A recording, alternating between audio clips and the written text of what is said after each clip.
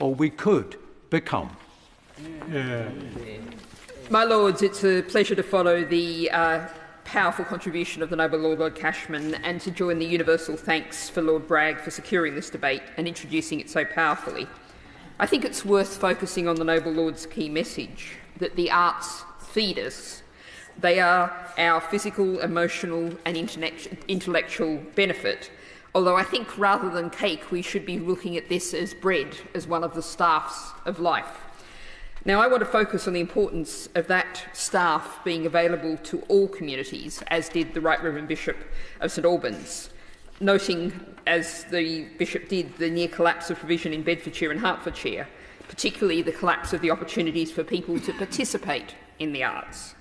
For the Green Party, that has to be the foundation of arts policy, not focusing on what people purchase, views of a Hollywood movie or blockbuster exhibitions, but what they participate in, what they are able to jointly co-create.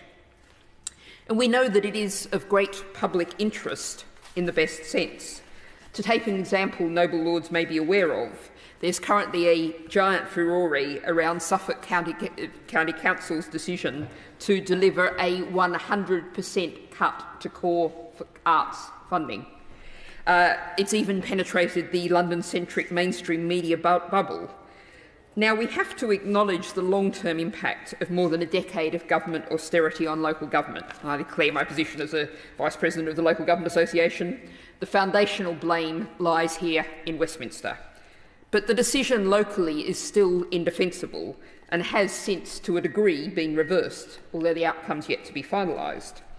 But a partial climb down by the County Council leaves hugely valued local institutions such as Dance East and the New Wolsey Theatre without the kind of certainty that's needed to securely continue to deliver hugely valued community services. The mother of 15-year-old Jack, who has autism, told Channel 4 how much a weekly drama class had brought him out of his shell. "I absolutely love them," Jack told Channel 4's reporter. Now, Noble Lords will be aware that I work across many issues in your Lordship's House. In health debates, we often hear from the government that it understands and values the contribution being made to increasing health by social prescribing, enabling people to access dance and theatre and other creative arts as a way of caring for people, improving their health and their lives.